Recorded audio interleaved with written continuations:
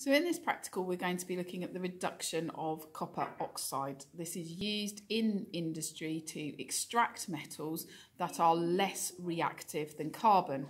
So in my crucible, I have placed some copper oxide and some carbon powder and mixed them up. What we're then going to do is we're going to heat them on a blue flame, so that is the hottest flame, for at least 10 minutes. This is in order for the temperature to rise sufficiently for the chemicals to react together.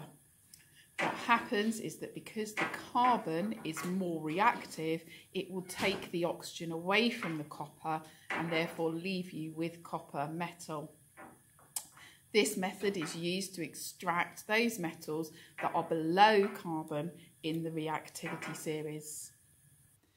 So this has been heating for 10 minutes. What we're now going to do is tip out the contents onto a heat-proof mat.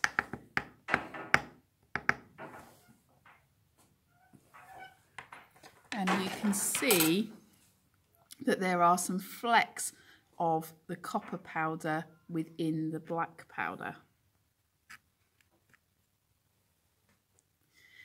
Now, obviously in industry, this would be left for much longer and heated to much higher temperatures to extract all of the copper out of the copper oxide.